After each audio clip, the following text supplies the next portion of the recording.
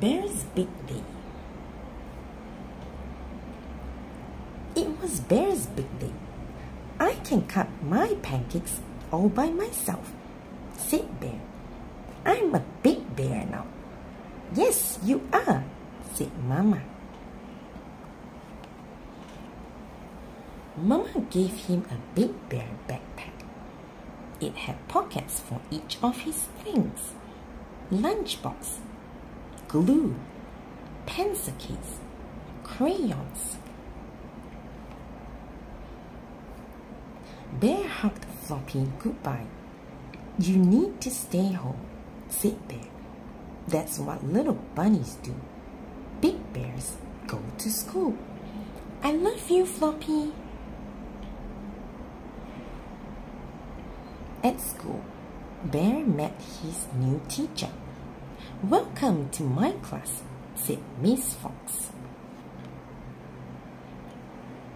Bear thought school would be lots of fun, but something or someone was missing.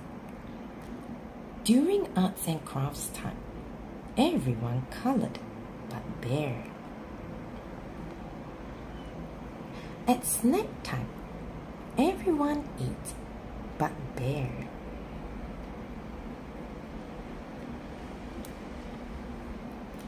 At nap time, everyone slept but Bear. What is the matter, Bear? Asked Miss Fox. You haven't colored, eaten, or napped. I miss Floppy, said Bear.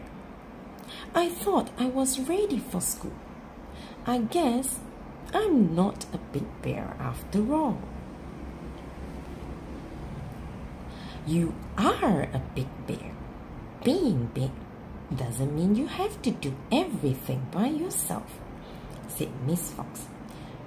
Even big teachers need help sometimes.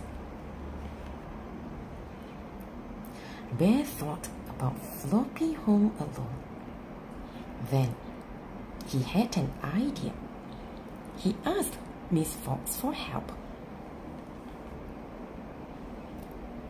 Miss Fox pulled out some supplies, and together they cut, glued, and colored.